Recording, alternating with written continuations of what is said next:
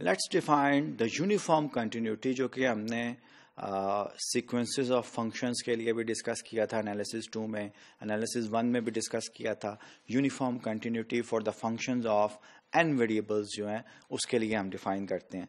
Of course uniform continuity जो है इसमें एप्सिलॉन और डेल्टा वाली मैं यूज करूंगा definition, end of course same idea है कि एप्सिलॉन को for every epsilon greater than 0 delta जो है वो पॉइंट्स पे, सेट के पॉइंट्स पे डिपेंड नहीं कर सकता, ये एप्सिलॉन पे डिपेंड कर सकता है। डेल्टा जो है पॉइंट्स पे इररिस्पेक्टिव ऑफ द डोमेन के जो मेंबर्स हैं उसके, अगर मुझे for every epsilon I am able to find out a delta irrespective of all the points in the domain जो कि उस पर डिपेंड ना कर रहा हो, मैं कहूँगा कि ये uniform continuous function of n variable है।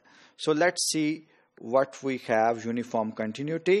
A function f is uniformly continuous on a subset S of its domain in Rn if for every epsilon greater than 0 there is a delta greater than 0 such that f of x minus f of x prime, ये कोई से भी दो members हैं x and x prime, ये derivative नहीं है इसका, belongs to S है, such that less than epsilon whenever x minus x prime less than delta. Now this delta does not depend upon x and x prime irrespective of this one है, और ये हमने sequences और functions of series में देखा हुआ है कि ये जो है ये पॉइंट्स पे भी, मेंबर्स पे भी डेल्टा जो है ये डिपेंड करता है। एंड एक्स एक्स प्राइम जो है बिलोंग्स टू एस है।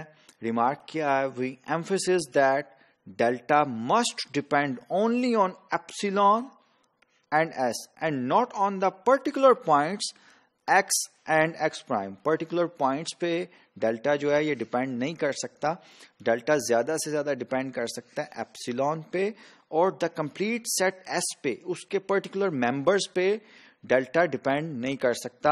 अब एक रिजल्ट जो है उसको सिर्फ स्टेट करते हैं और एनालॉजी में डेवलप करूंगा। एनालिसिस 1 के रिजल्ट से प्रूफ आप खुद करेंगे। थ्योरम है, if F is continuous on a compact set, ये हमने साबित किया हुआ एनालिसिस 2 में भी, इन are N then F is uniformly continuous, then F जो है वो यूनिफॉर्मली कंटिन्यूअस होगा।